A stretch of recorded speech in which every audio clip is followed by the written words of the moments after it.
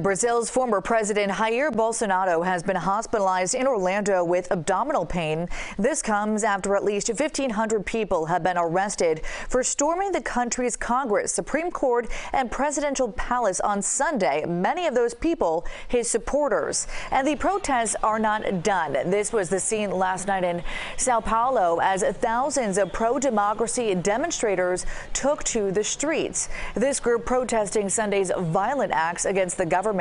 It came a day after rioters in the capital echoed claims from Bolsonaro that the election was stolen. Now some U.S. Democratic lawmakers are calling for Bolsonaro to be sent back to Brazil. If he did enter the United States on a diplomatic visa, he would have to depart at the end of the month or apply for a different visa.